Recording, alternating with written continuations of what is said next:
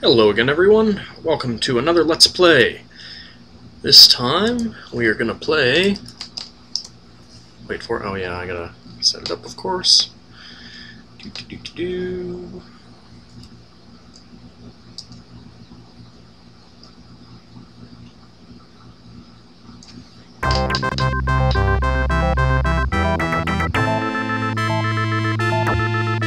Nice magenta screen, huh? Wait for it. Champions of Krynn! Yes, let's play the first of the Dragonlance games.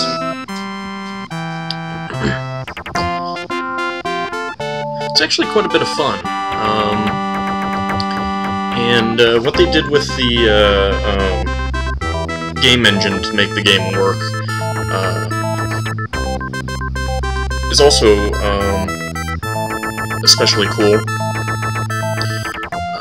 And it's another one of those things that you know, it's like, why didn't they include all these options in Unlimited Adventures, you know? Anyway, the character creation, while obviously the basics are the same as you know, Pool of Radiance and the other Forgotten Realms games, there are some significant differences. In fact, I mean, it's different enough from the basics to be almost as complex, if not more so, than the Buck Rogers games. So let's go ahead and create a new character. And we have quite a few more options, rather than, we got, you know, normally there's just human, elf, dwarf, half-elf, gnome, and halfling. We don't have halfling, and we don't have gnome. Instead we have Sylvanesti elf, Qualinesti elf, half-elf, mountain dwarf, hill dwarf, kender, and human. And there's a lot of differences between them. And this game is a lot more forgiving about multi-classing than the Forgotten Realms games are. You know, a lot more forgiving is kind of an understatement, in fact. But let's start by let's just go with the human for now. Of course, male, female. We have cleric, fighter, mage, thief, ranger, and knight. No paladin this time, but we have a knight. Let's go ahead and choose a knight. You can only be lawful good. And Knight of the Crown. So this game implements the knighthood system that the Islamic knight that a lot of people are so familiar with. You also start out with some experience already, although this is only level 1 for Knight of the Crown. But you notice that hit points are even higher, and that's because technically in first edition knights were supposed to start out as a fighter and then, you know, change class to become a Knight of the Crown, and then you can change to become, you know, Knight of the Sword and Knight of the Rose.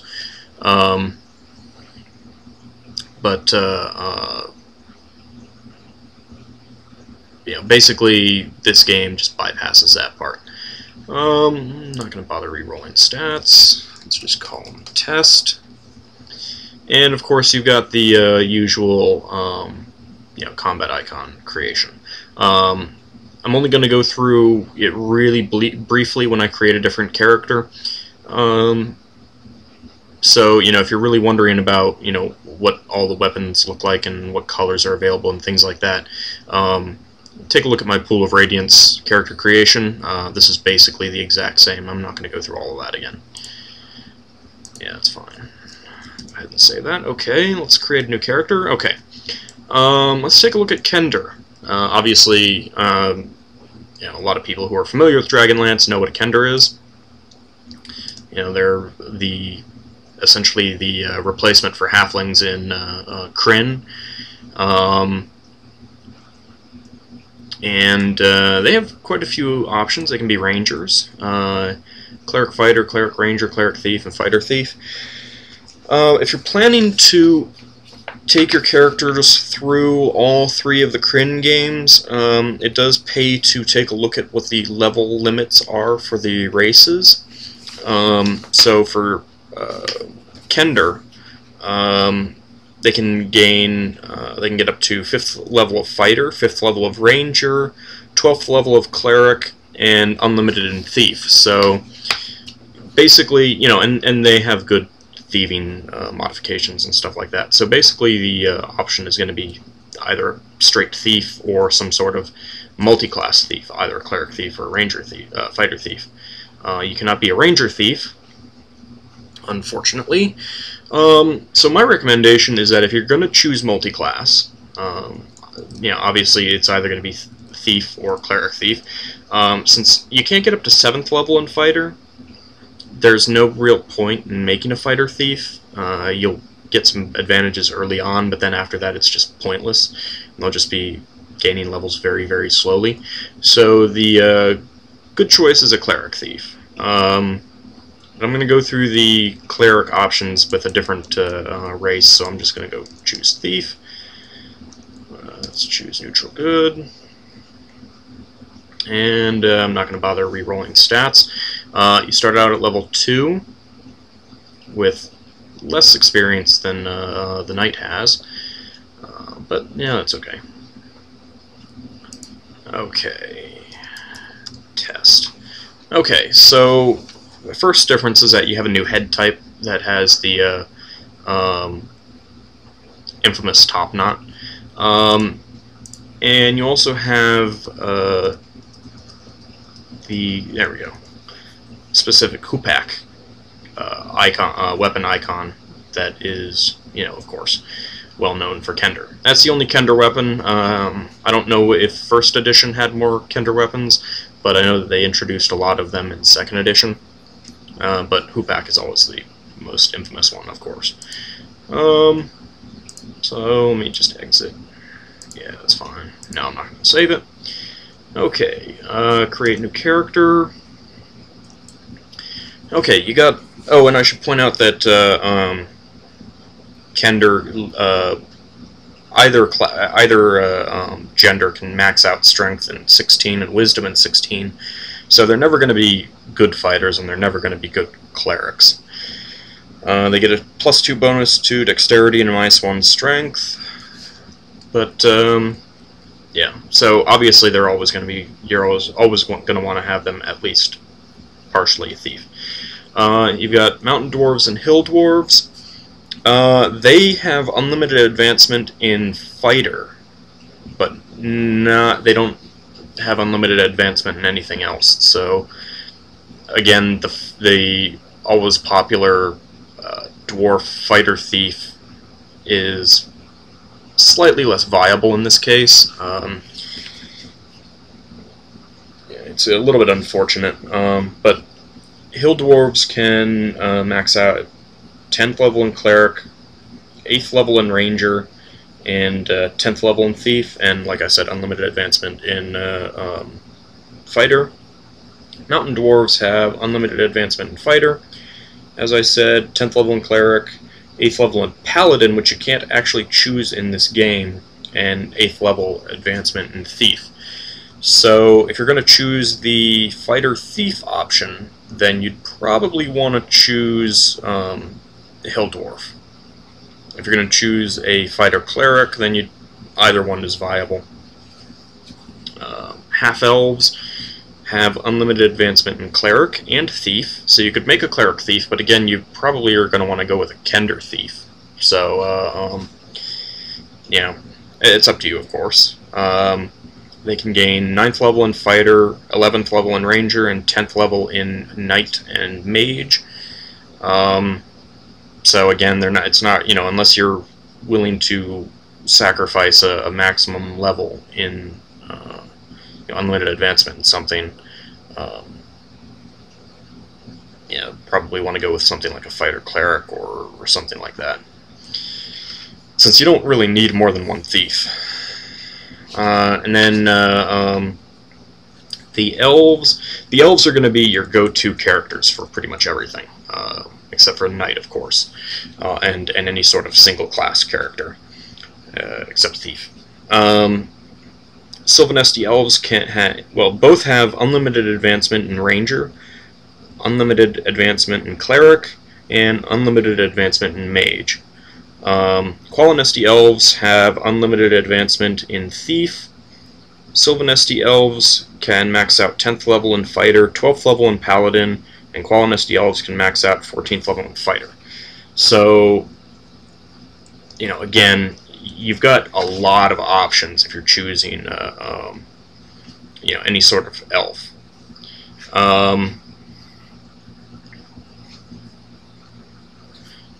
If you're going to have anything that's a fighter, multi-classed fighter something or other, then you're probably going to want to go with a Qualinist elf, because they got the 14th level maximum as opposed to the 10th level. But of course, a ranger multi-class would also be very beneficial, although you can't get unlimited advancement. I mean, you can't choose a ranger mage, I don't believe. Yeah, you only have cleric ranger as an option. Otherwise, it's cleric fighter mage, or fighter mage thief, that kind of thing. So let's choose a cleric ranger, and here you have a choice of, you can pick the god that you want to choose, that you want to follow. And again, this is one of the things that I would have really liked them to have implemented in some of the Forgotten Realms games. You can follow Paladin, Magir, Kiri Jolith, Meshakal, Syrian, Riorx, and Shenair. And each of them has some special spells, and some of them have special bonuses. Paladin has no special bonuses, but you get the bonus spell of protection from evil 10-foot radius. Personally, not really worth creating a cleric following Paladin. Magir, you turn undead as if you were 2 levels higher, so that's pretty handy. And they get the extra bonus spell of silence 15-foot radius. Kiri Jolith has the bonus of +1 Thaco, and they get the extra spell Detect Magic. So this is a useful one, especially if you're going to choose a Ranger Cleric. It's nice to get that +1 bonus to attack. Meshakal does +1, well, for all their healing spells, they get a +1 bonus, +1 per die. It says +1 die on all healing spells, and I'm not sure exactly if that just means like Cure Light Wounds does 1d8 +1, or if it means it does 2d8. I think it means 1d8 +1. Let me actually double check something. While I'm looking this up, another thing that I should point out is that you can't create an evil evil characters in this game. Yeah, it doesn't clarify it. I'd assume it's just like 1d8 +1 kind of thing for Cure Light Wounds. And you get the extra spells of Charm Person, Remove Curse, and Bless. Really useful. No matter what, you want to have a Cleric of Meshakal, at least. No matter what else you choose. Syrian, no special powers, but you get the extra spell Burning Hands. Riorx, if you choose a Dwarven Cleric, you can only follow Riorx. And only dwarves get the special power of +1 Thaco. And they get no extra spells. So it's kind of lame. But a +1 Thaco is nice. And Shenair, no special powers, and you get the extra spell Charm Person. So to be perfectly honest, you know, Syrian is good for, you know, if you want a little bit of extra oomph in combat. Riorx, if you're taking a Dwarven Cleric, they have to be this, and it's nice to get the +1 bonus to attack. But really, my personal preference is that, you know, obviously at least one Meshakal, and, you know, one from Magir and Kiri Jolith, or if you're having 3 clerics, one of each kind of thing, you know, however you want to do it, but definitely take one of Meshakal. And it's especially nice getting those 3 bonus spells. So let's choose Meshakal, and they also, oops, let me jump back in there for a second.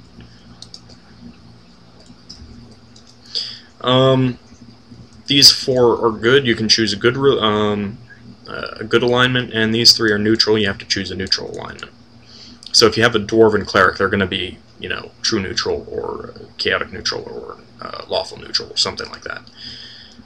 So shackle, neutral good. Okay, and again, you start out with a set amount of experience, and that sets you at level 1/2 for cleric ranger. Rangers, of course, have higher hit points, but so do clerics of good. It's a little. It seems a little odd to me, but one of the kind of weird things is that you have different level advancement for good clerics, neutral clerics, white mages, and red mages, and good clerics start with 2d8 hit dice, whereas neutral clerics only start with 1d8. However, neutral clerics advance significantly faster at the beginning, but then they really slow down, and good clerics advance much faster later on. So I don't know why, and they get different. They gain spells at different levels. Neutral clerics gain their spells a lot faster, whereas good clerics, good clerics don't get 7th level spells until their 16th level, whereas neutral clerics get them at 12th level. So I don't know why. It's just one of those crazy things. Anyway, let's go ahead and oops. Nope. Test. Okay. Yeah, that's fine. Yep. Okay, and then you have the choice of mages. Let's go with fighter mage. And again, if you're going to be a mage, if you choose, you know, one of the good alignments, you're a white robe wizard, and if you choose one of the neutral, you're a red robe wizard. And you want to have at least one of each. And the reason for that is the spells that you learn differ. I'll give you some examples. For example, at 2nd level, both classes get the same spells at 1st level. At 2nd level, red mages only can learn invisibility, knock, mirror image, and strength. Both can learn detect invisibility and stinking cloud, but only white robes can learn ray of enfeeblement. So really, I mean, there's some major limitations depending on what which you choose, and unfortunately you cannot choose a wizard that gets all of them. But it basically boils down to, you know, you want to have one of each, in particular because at 3rd level only red mages get haste, and you need to have haste. But at the same time, white mages only white mages get dispel magic, as well as, you know, protection from evil 10-foot radius and protection from normal missiles, which aren't all that useful, but, you know, and they also only get hold. They're the only ones that get hold person. White mages also only get the globes and vulnerability, whereas when you get up to, let's see, 8th level, red mages really suck because the only 8th level spell they can get is Power Word Blind. White mages get everything. So it's kind of annoying in some respects, but yeah, that's the choices you make. And at 6th level, only red mages can get Disintegrate. Only red mages can get Flesh to Stone and Stone to Flesh. So you need to have one of each. So that's really what it boils down to, and as I said, choosing a good alignment makes you a white robe, and choosing a neutral alignment makes you a red robe. So let's do neutral good. And here you start with 5,000 experience. You start out a level 3 fighter and level 2 white mage. So, you know, that's always nice.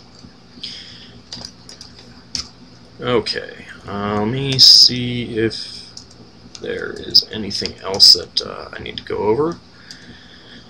I don't think so. I think that's basically it for character creation.